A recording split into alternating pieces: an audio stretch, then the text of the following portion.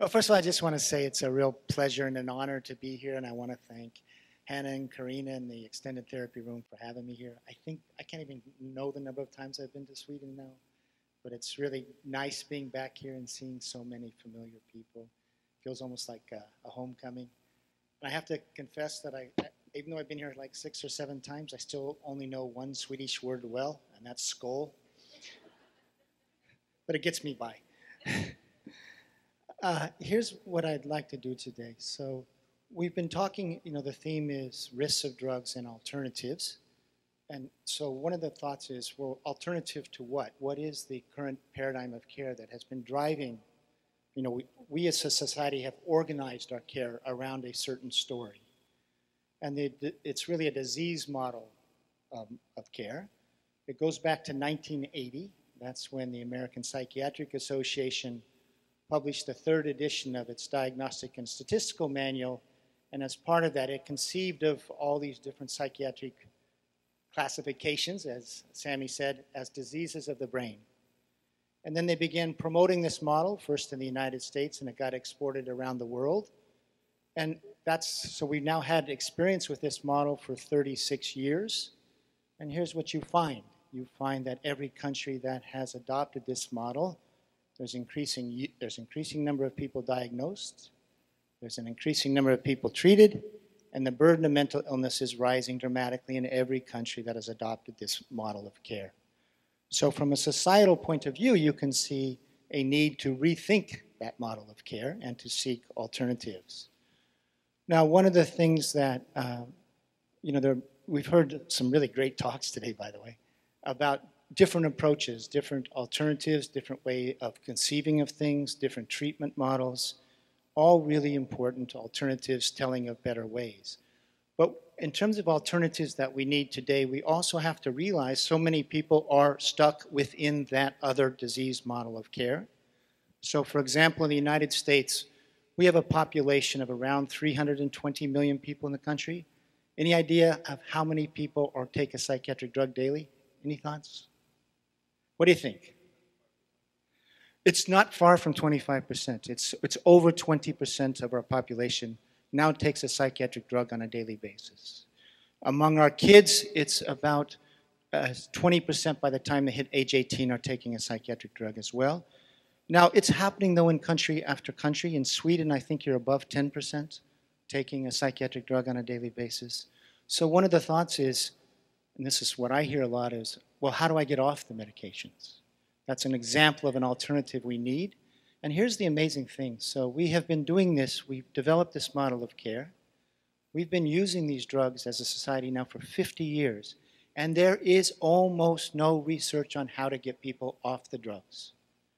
And there are, at least in the United States, very few programs for helping people get off the medications. So what I'd like to do today is, in the language of the disease model, okay, is present a sort of scientific case for why we should have this alternative, why we need this alternative helping people get off, and some of the questions around, and again, this is within the disease model. Once you've been on the medications, what are some of the challenges to coming off? And this is going to be sort of using their research and their language, okay? So you're going to hear a disease model sort of approach to what's gone on and what is needed in terms of question and some of the research that is needed. So again, if you look at the disease model, their own research, here's what you find in terms of, now that we've been doing this for so long, in terms of the problems with psychiatric drugs. Part of the narrative, of course, is that they fix chemical imbalances, right? And that's a narrative that says you have something that is known to be wrong with you and you have drugs that fix it. But if you actually look at the research literature, which we'll do real quickly, you find this, as they investigated this, that they haven't found the chemical imbalances, but that the drugs, in fact, induce the very chemical problems hypothesized to cause the illness in the first place. So what you see, in fact, is if you believe in chemical imbalances, can be problematic, that the drugs do induce chemical imbalances. That's one problem.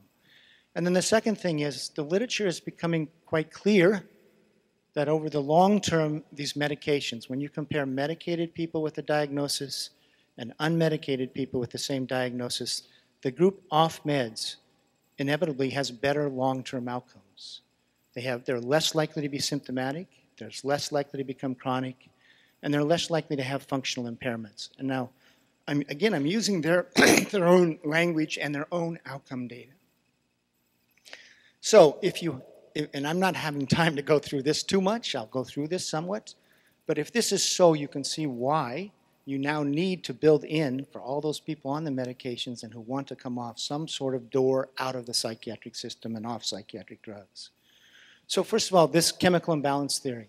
Where did it arise? It arose from understanding of how drugs act on the brain and not from an understanding of what was happening to people diagnosed with, say, depression or schizophrenia. So for example, if we go back to the antipsychotics, and you heard this a little bit in Birgitta's presentation, antipsychotics block dopamine receptors, okay? And you all know, I imagine, how neurons communicate in the brain. You have a presynaptic neuron that releases that molecule into a tiny gap between neurons, which we call the synaptic cleft. Then that molecule, like dopamine, binds with receptors on the receiving neuron, which we call the postsynaptic neuron. And we say that molecule fits like a key into a lock into that receptor. So what does an antipsychotic do?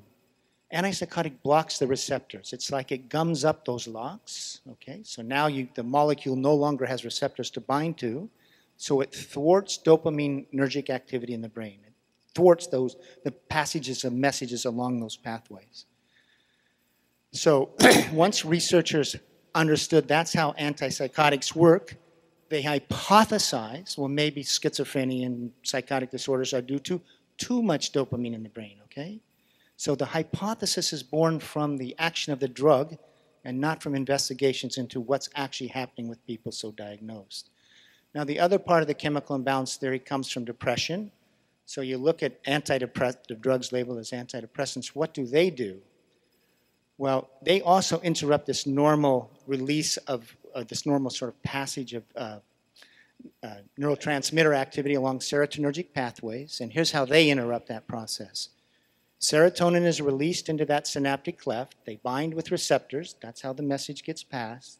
Now, the brain has to have a way to end that message, okay, to make the message crisp. And the way the message ends is that molecule, serotonin or dopamine, is removed from the synaptic cleft.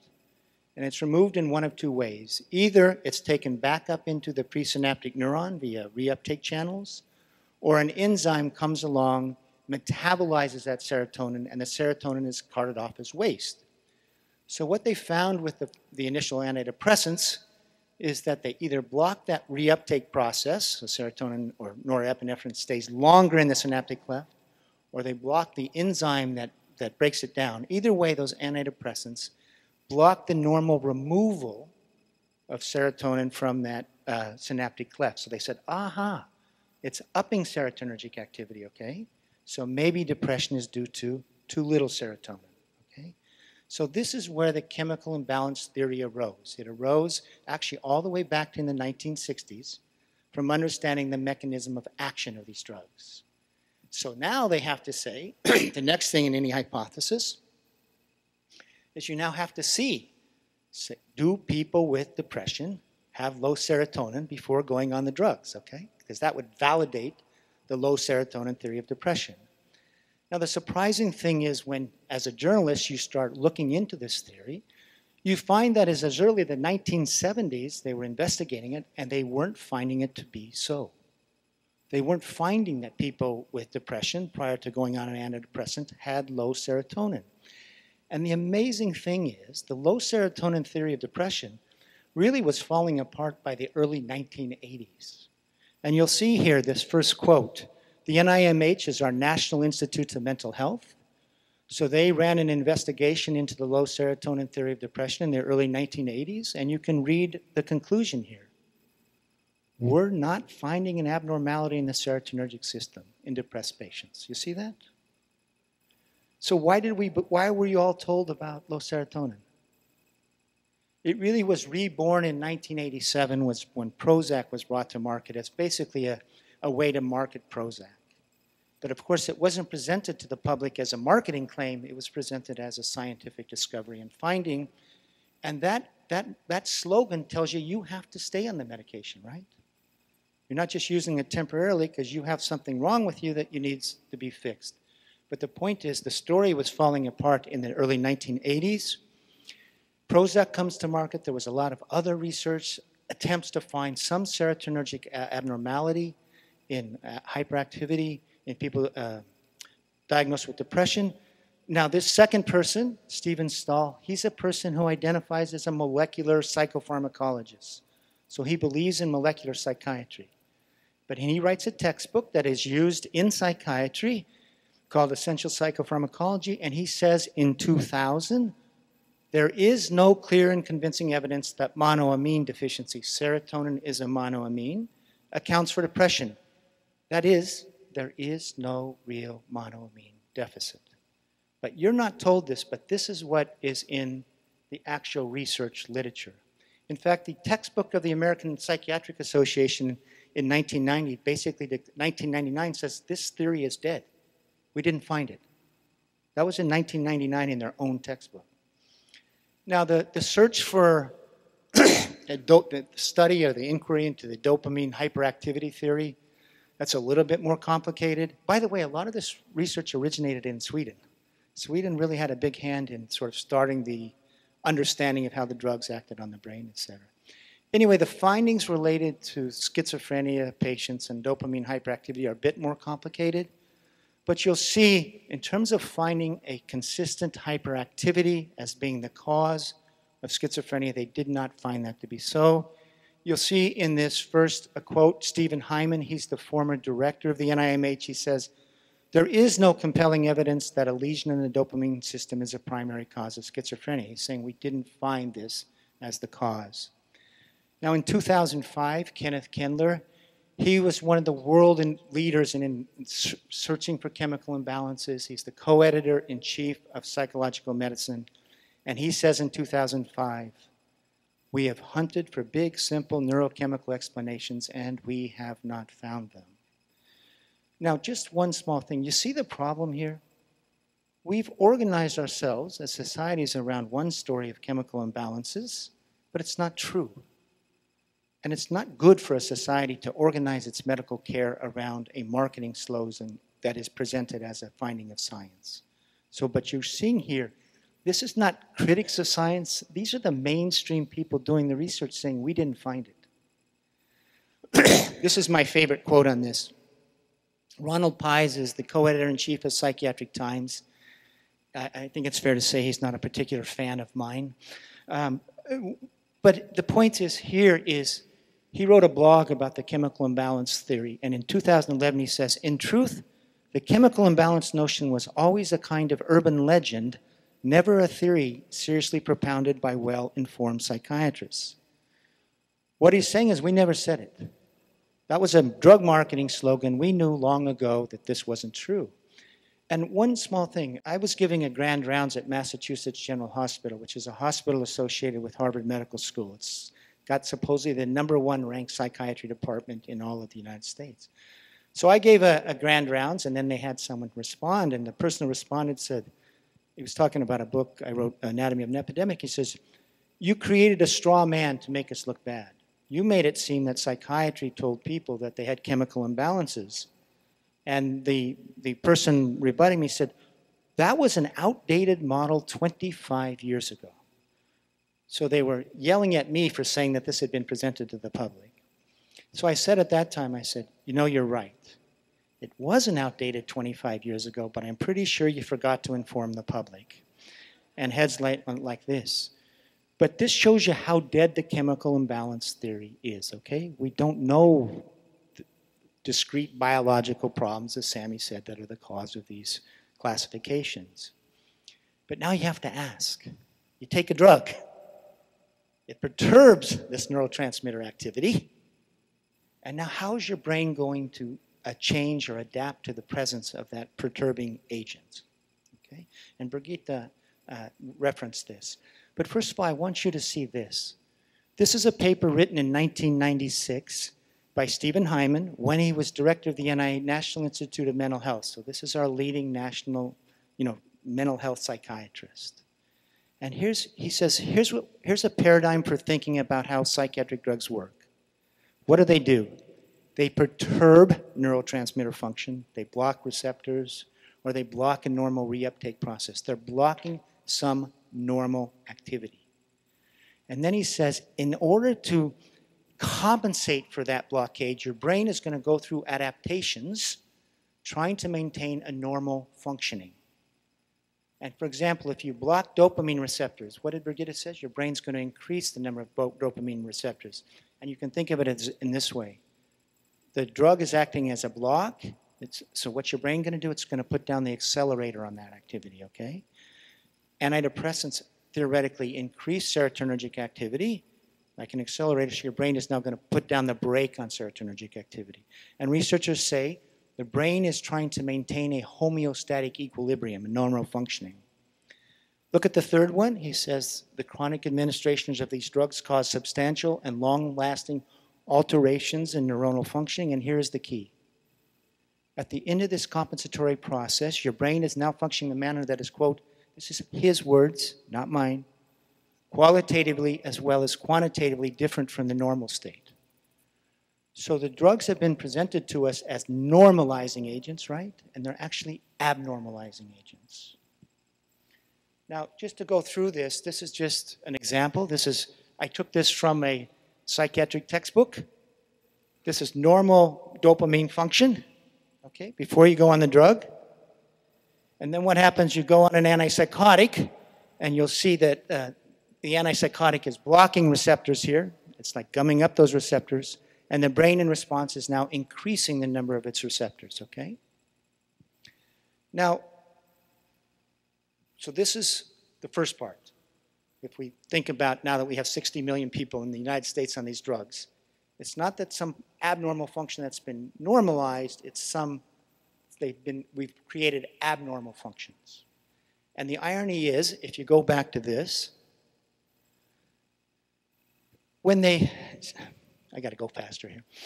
When they first discovered this, that there were two, what happens is they did an autopsy with schizophrenia patients, and they were able to measure the density of dopamine receptors in the brain. This goes back to the 70s. And when they first found the higher density of dopamine receptors in people diagnosed with schizophrenia, they said, we've found the cause of schizophrenia. We found the hyperactivity. They have too many dopamine receptors. And it went out in New York Times, and it looks like we've found the biological cause of schizophrenia. They have too many dopamine receptors. But you had to review the paper. The researchers themselves said, we don't know if this is due to the disease or the drug. And later research made it clear it was due to the drug. So what researchers found is that the drug induced the very abnormality hypothesized to cause psychosis in the first place. With antidepressants, we hear that depression is due to too little serotonin, right? Well, you go on an antidepressant that increases serotonergic activity. What does your brain do? It has two compensatory adaptations. The presynaptic neurons put out less serotonin than normal. Okay, they're trying to put the brake on it. And the receiving neurons actually decrease their density of receptors for serotonin. So physiologically, you go on an antidepressant, it drives your brain into a sub-serotonergic state, okay? So, that's this summation. But now here's the amazing thing. As researchers have, away from the public, okay, they don't discuss it in the public. They don't even discuss it among themselves too much. But as they've looked at the bad long-term outcomes and the chronicity that they're seeing everywhere, they've said, why is this? And again, they're coming at this from a biological perception, okay? And now they're saying is, well, maybe the problem is this drug-induced oppositional tolerance. In other words, you go on a drug that blocks dopamine receptors, and you create a brain now with too many dopamine receptors, which is called oppositional tolerance, or et cetera. So what they're saying here, and by the way, this person used to be a consultant to Eli Lilly, all right? And he's saying maybe our problem is, with these drugs, is that continued drug treatment may induce processes that are the opposite of what the medication originally produced. And listen, watch this. This may cause a worsening of the illness, continue for a period of time after discontinuation of the medication. And here's the final thing. You see this?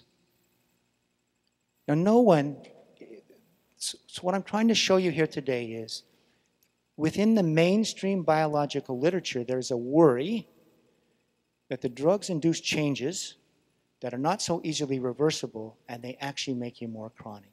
Okay? Just so you know, this is a worry not arising from me, but from their own biological understanding of these. Okay?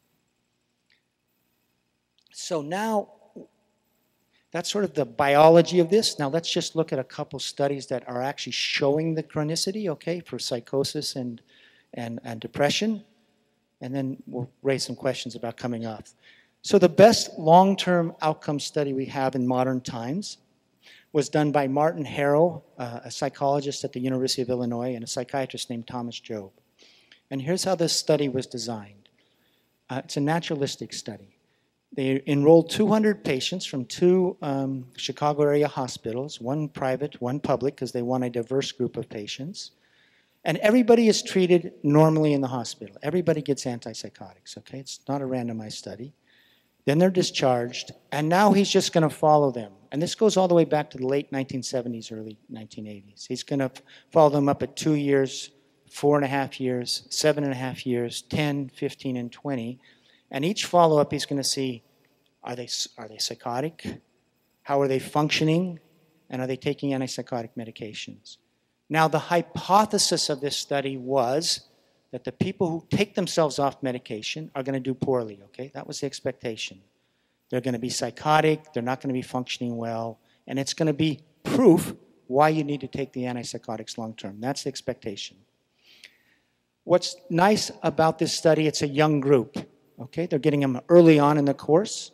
You'll see half are on the first episode or first hospitalization, another one only, well, one previous, and they're only 23 years of age. So we're starting fairly early on in the course of treatment and seeing what happens to these people. By the way, he started with 200 patients enrolled. At 15 years, he still had 145 patients in his study. Anybody who's doing research with, quote, schizophrenia patients in the United States, if you have 77% of your patients 15 years later, that's a really low in terms of the number of people you've lost track of. So, what do you see here? He sort of presents his data in different ways, but one of the things he does is he looks at people by year 2 who got off medication and stayed off for the entire 18 years, and then he looked at people who were medication compliant, all right? So they took their medication all 20 years. And you'll see at the end of 2 years, and of this is in the group that is diagnosed with schizophrenia, which is 64 of the 145, and 25 had taken themselves off medication. Anyway, you'll see that at 2 years, both groups are still psychotic. I mean, there's a lot of psychosis, including the group that's off medication. But what happens between year 2 and 4.5? It's only in this literature where you see this healing happening off medication over a longer period of time. We usually don't have this perspective. But you see this healing that's going on? Psychosis is abating in the unmedicated group. It's not abating in the medicated group. And this stays throughout. So what do you see here? Do you see effective symptom control with the drugs? You don't. In fact, what you see, as Harrow says, is some confirmation that the drugs increase the chronicity of the disorder. Okay? This is just cognitive function. You'll see that there's better cognitive function in the off-medication group at every time. Recovery rates, here's how he defined recovery. You had to be asymptomatic when he interviewed you. You also had to have good social work history. So to be in recovery, you had to be either in school or working at least half-time, and you had to have some decent social life. Okay, so it wasn't just the absence of symptoms.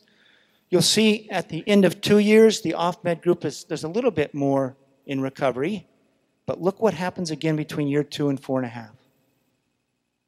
You see a lot of healing going on here, right? Such a recovery rate is 8 times higher for the off-med group. And what do you see here? You see very low recovery rates. By the way, the off-med group was going back to work by and large. The medicated group was not. Anyway, so I'm just there. He has a lot more data you can investigate here, and what you see time and time again on whatever domain, you see the off-med group doing much better, and you see a lot of healing occurring between year 2 and 4.5. So what does the researcher who's done the best long-term study conclude? And you can read it.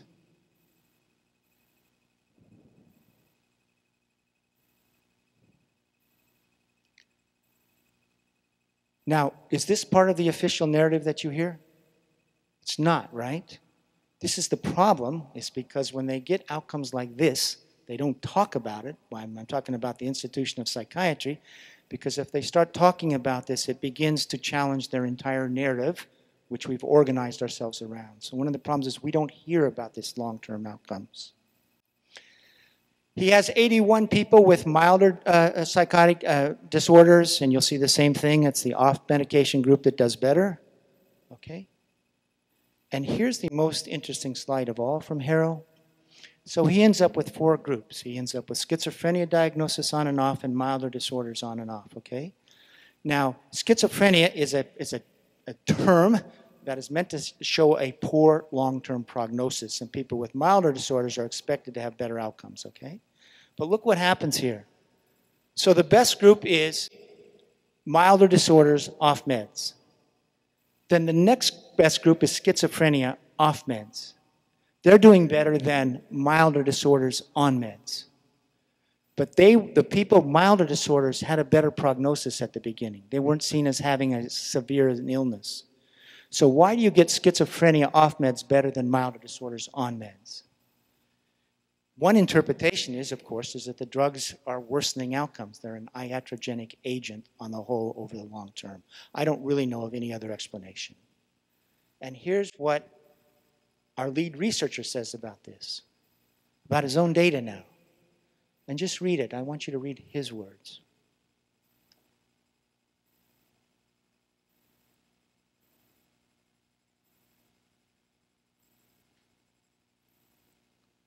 So what you see here is the person who did the best long-term studies saying we have a problem, that these drugs may become ineffective or harmful over the long term, and he's saying he believes it's this because the body adjusts to it and you get this dopamine supersensitivity. Is that probably a factor? Yes, it may be other factors as well, but the point is this is from their own biological perspective, okay? Okay, real quickly, after Harrow's study, there was a randomized study done in the Netherlands. What happened here is he stabilized people on medications, and then he did a randomized study. Either people continued on the drug or they were tapered down either to a low dose or all the way off. And here's what he found in terms of recovery rates at the end of 7 years. The group that was randomized to the tapering discontinuation group had more than twice as high a recovery rate. You can also group his data this way because there's this moment of randomization, but then even within the different arms, some people randomized to regular treatment take themselves off. So now this is just grouping outcomes by whether or not they stayed on medication or got off or down to a very low dose. You'll see better symptom remission in the off-med or low dose, better functional remission, 3 times as high full recovery. So this is a sort of a confirming study of what Harrow found. So what does Wondering says in sort of very technical language? He basically repeats what Harrow said is we may have a problem that these drugs compromise mental functions such as alertness, curiosity, drive, and aspects of executive functional capacity. So this is just part of a larger body of literature that shows, in my opinion, that antipsychotics on the whole worsen long-term outcomes. But by the way, there's a good news message in here, right? What's the good news message? You actually see a lot of natural recovery from these psychotic episodes. Real quickly with the antidepressants, it's a very similar story. If you go back before the antidepressant era, you see that depression was seen as an episodic illness, not a chronic illness. By the way, have you ever looked at discharge rates from hospitals before antipsychotics for psychotic patients? First episode patients? 75-80% got better in discharge in 12 months. So we remember that they couldn't get well until we got the medications. It's just not true. But anyway, what you see here is before the antidepressants were introduced, it was seen as an episodic illness. you start using the antidepressants, and right away you start seeing things. But yeah, my patients may be getting better faster, but they're relapsing more now. It may be causing a chronification of the disorder. You see this right away. There was a lot of studies that then began studying the course of medicated depression, and by 1999, depression, now medicated depression, is running a pretty chronic course. So the APA, the American Psychiatric Association, now confronts us. They said, we used to have studies showing people got well, and an episode of depression might last 3 months, 6 months. Now it's becoming chronic. So what's happening? And what the APA says, those old studies were flawed, and now we're discovering the true course of depression, that it's chronic. But what they're really seeing is the course of medicated depression today. And so this just tells you that the course changed from an episodic problem in the pre-antidepressant era to a chronic course. I'm going to run through this real quickly. This was a study done by the World Health Organization. They went into 15 cities around the world. And this study was meant to show that it's good to screen for depression and it's good to get treated for it. The way the study was designed, the World Health Organization investigators went into these journal clinics. They identified people who were depressed by their screening tools, but they didn't say anything. And then they waited to see if the GPs would diagnose the depression. And the thought was, if they got diagnosed, the depressed patients, and got treated, they would have better outcomes. And what they found instead was that the people who got diagnosed and treated were most likely to be depressed at the end of 1 year. And the group that was least likely to be depressed at the 1 year was those who were not diagnosed and were not treated. So this was actually supposed to support screening, and as the researchers said, this really doesn't support the value of screening. And this is what's a really interesting thing here. So one of the things they look at is the diminishment of depressive symptoms over time. Now you'll see both groups do have a diminishment in 3 months, right? But you see the difference? The unmedicated group continues to get better, whereas the medicated group stops getting better. All right? This is, I think it was Sami was mentioning about real-world outcomes. So you get supposedly recovery rates in these short-term clinical trials. This is a study of what was happening to all the patients in the state of Minnesota who were treated for depression, and then looking at what happened at the end of that year. And you'll see that this is a huge study. We're talking about huge numbers of patients. Look how many are still depressed at the end of 1 year who are being treated. It's over 80%. And in the old days, if you looked at a group of patients who were depressed a year later, 85% would no longer be depressed. So whereas we used to have an 85% recovery rate, what are we seeing here in real-world outcomes? Like a 10% recovery rate. This is another study just showing that those groups on medication were more chronically depressed than those off. This was a 6-year study done by the NIMH. If you look at this study done in the 90s, they said, what is the natural course of depression today? We don't really know. So they did a group that was treated and untreated, and you'll see that the group that was treated was 3 times more likely to quit work and lose their regular functioning, and they were 7 times more likely to go on disability. All right, that's again from the NIMH. So now you have researchers raising the obvious question. Do antidepressants worsen the course of depression? And you'll see Giovanni Fabi, he's an Italian. He starts raising this question in 1995. And you see what he's saying? These drugs may, in some ways, cause a biochemical change that makes you more vulnerable to becoming depressed long term. Again, this is coming by researchers. He raises this, by the way, in 1995. An American then writes back to Giovanni Fabi and says, why are you raising this issue? No one cares. The NIMH doesn't care. The drug companies don't care. So why are you even raising this worry about the drugs worsening long-term outcomes? Stop talking about it. That was one of our leading antidepressant experts, and Giovanni Fabi wrote back, well, maybe in the United States you don't care, but we in Italy do care, and we're going to keep on raising this question. Here he is 16 years later, and again, just read it. I want you to see what they're saying, long-term use. It looks like what is happening. When you prolong this treatment too long, we may recruit processes. They're talking about these drug-induced changes that oppose the initial. We may propel the illness to a malignant and treatment-unresponsive course. Okay? And then watch this, because this goes to this question of drug withdrawal. When drug treatment ends, these processes may be unopposed and yield withdrawal symptoms. This is why you have so much trouble coming off. And increased vulnerability to relapse. And such processes are not necessarily reversible. This is the scary thing that researchers are discovering. Because we always assume that the brain would renormalize, right, when you come off. There's some worry that it's not necessarily so. I've got about 4 minutes. 3 minutes. Okay, here's just another quote saying it looks like these drugs may increase chronic dysphoria, chronic depression. You see the same thing with long-term benzodiazepine use, cognitive impairment, et cetera, et cetera. So real quickly, you have 60 million people in the United States on these drugs. You have 10% of your Swedish population or more. And now, at least some people want to see if they can come off. Well, there's been no real research on how to do this well. There are user experiences that have collected their experiences about how they do it and what leads to success. But here are some of the questions that I have. First of all, does the brain renormalize upon drug withdrawal?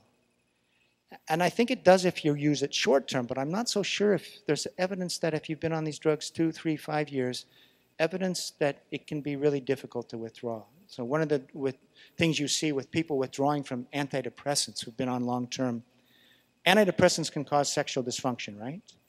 Well, in at least like 25% of long-time users, when they come off, the sexual dysfunction remains. And if you do animal studies, where you see the same sort of sexual dysfunction, you find that the serotonergic system has not renormalized, even after the rats come off the drug. But anyway, I think you need studies on this. Then the question is, we heard from Birgitta that it may take 2 to 4 years, and that may indeed be so, but there really aren't good studies on how you maximize success. In other words, what should be the tapering protocols? What speed should be done? What should be the decrease? And you heard Carina say that yesterday there was a group that met and said we're going to create an institute for studying withdrawal from psychiatric drugs, because it is a black hole. There's some experiential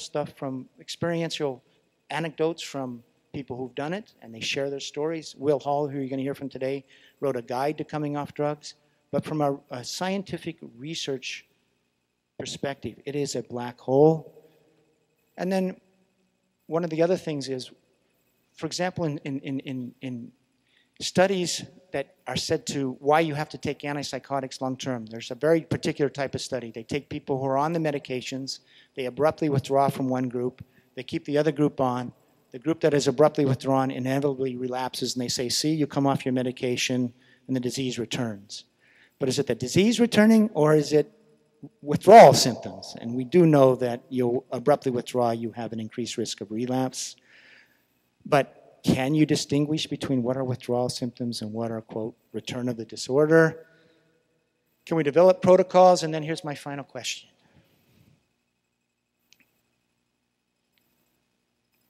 Because I think this is a betrayal of the public. If you're going to have a form of care that invites people on so easily, you have a little bit, there's no barrier to getting on the medications. You basically have a problem, you go to your GP or you go to your psychiatrist to say, here, take this drug, in the most easy fashion possible. So they built this big open door to going on the drugs, but they haven't even looked at getting people off. And that is a betrayal. And you see in their literature, they know it's a problem. And they have real worries about what's happening to the people's brain long term, and they're not addressing it. So one of the great things about being here is this is basically a community saying, let's think of these things, let's think of alternatives, and let's think about what we need to know. So it's a real pleasure being here. Thank you.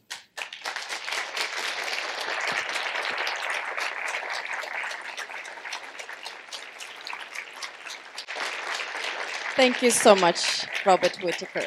Thank you.